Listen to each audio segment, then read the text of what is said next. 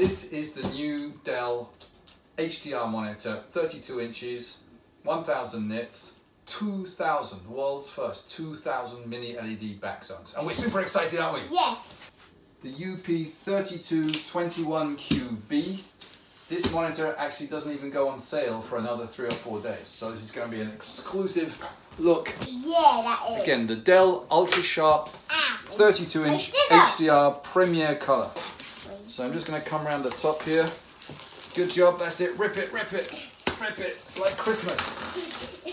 There we go. There you can see the box in all its glory. And there's some instructions here. It says lay it down flat. So here we go. And I'm going to spin it around so you can see what I'm doing.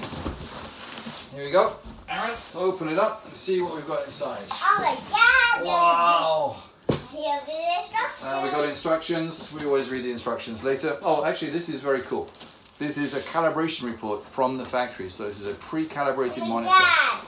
And what I love about this is it's not only pre-calibrated, it comes with the colorimeter probe built into the monitor and the Calman software. So you're ready to go to do your own calibration without any further purchases.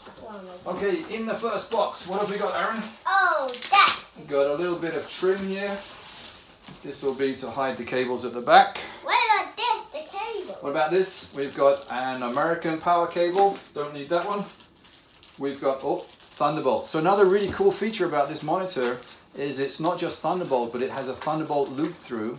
So you can connect 2 monitors via Thunderbolt using just one connection. So active Thunderbolt cable, we like that one. In here we've got some more video cables. This one is USB-C to USB. That'll be for the hub. This one is HDMI. That'll be an HDMI 2 cable, so we can do HDR. And DisplayPort. So a complete set of connections, and they supply it with cables. So we like that. In there. This one. Oh, what's in this one? Let's open it up. This feels like it might be, very important. So this is the monitor hood. So these monitors come with, very cool. I like that. It's got a really nice finish on it. This is a clip-on hood to keep out stray light, which is going to maximize the HDR effect. So we will put that on later. Let's put that down here. How are we doing, Aaron? What's the next box? Good. We got some more boxes here. What about this one? Let's do this one next. Oh my, that's good.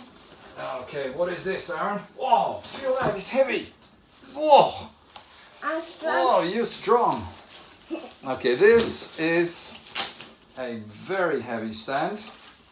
It's got a really nice solid feel about it. Yeah. It's like a solid lump of metal. That's a serious chunk of metal, that is. So we'll put that down there. We're going to need that in a second. It's going to be there we go, this is the main stand. So it'll be a standard basis stand. Oh, I got found these 2 cheeses. Now, here we go. Very nice. Okay, so there's the base mount at the back. Oh. Here's the column. And now, Aaron, Yeah? can you help me take all this off? Oh, I can. Oh. Oh. There we go. So I'm going to lift that out. Aaron's going to pull the box away from me. And we'll just lie this flat. There's the... I think I need to put this on the floor. There's the monitor. Okay, so there's the display. I'm just going to open up the backdrop here. And just before I put the stand on, let's have a look at the ports underneath. I like this, it's got a nice tray underneath, so there's plenty of room for the cables to go in. I've got 2 HDMI ports, display port, I think this is an audio out port, and then the Thunderbolt port is charging, so it's a 90 watt Thunderbolt charging port, so if you plug into a laptop or something, it can charge up. And then there's a loop through which supplies 15 watts of power, and then we've got USB cables, 2 USB ports there as well. Power, very minimalist in terms of controls. You've got this thumbstick which will drive the menu, and a power plug. So this will just clip in. Obviously it's a standard base mount, so if you want to put it on a wall or a floating stand, you can do that.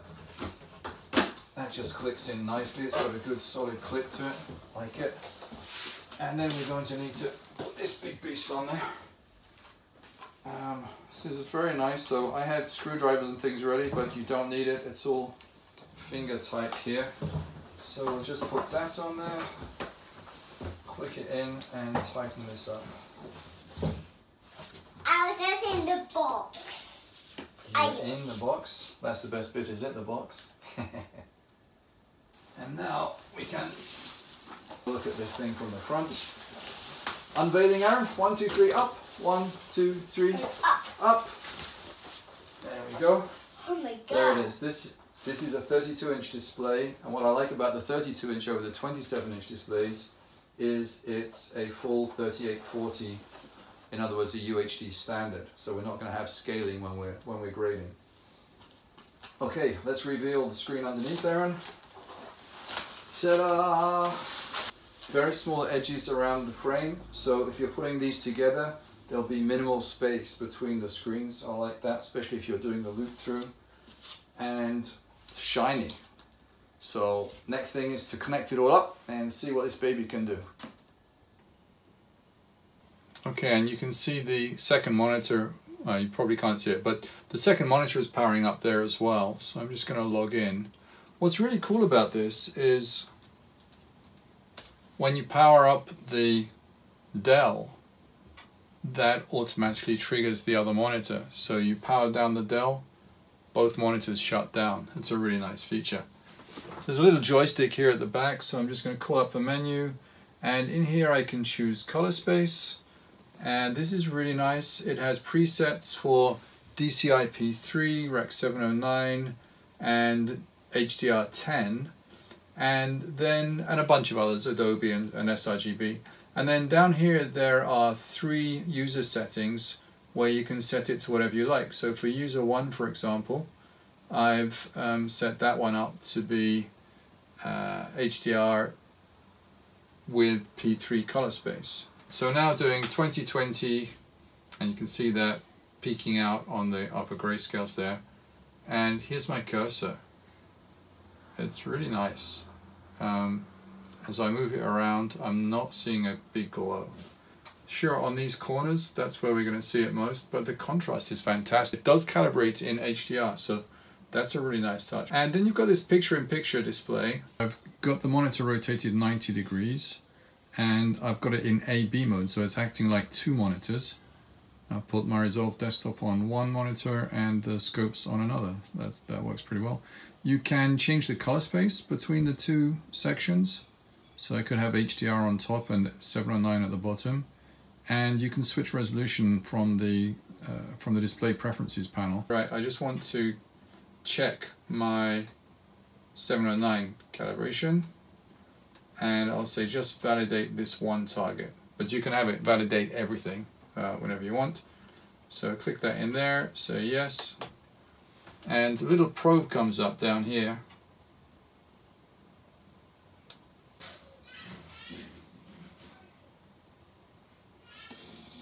There we go, here comes the probe.